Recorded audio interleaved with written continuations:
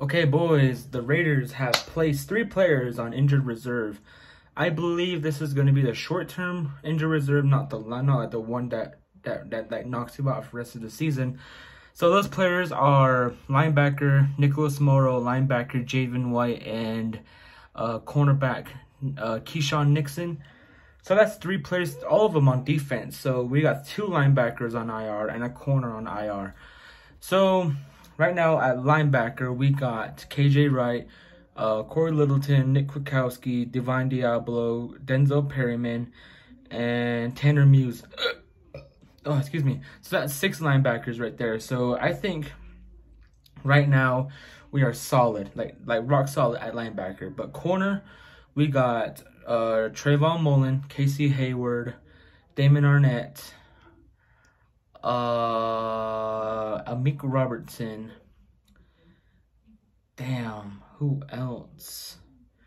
I was gonna say Isaiah Johnson, but he's on the Texans right now. I'm trying to move my tripod over, so I'm centered out. Okay, so right now, those 3 players on IR. So those 3 spots opened up for KJ Wright, Derek Carrier, and Dallin Leavitt. So those spots were opened up for those 3 specific players, and especially KJ Wright. God damn it, we need KJ Wright right now at linebacker. We just lost a potential starter in Nicholas Morrow and a solid backup piece in Javin White. So that's about the news I got for y'all. Like the video, subscribe. If you're new, hit that bell so you want to see more new videos. I post Raider news videos and Raiders videos in general. So that's basically the news. Peace out. Okay, I'm sorry if it's kind of dark in here. I just turned off my light, put my tripods away. When I was editing the video, the Raiders also placed running back Jalen Richard on injured reserve.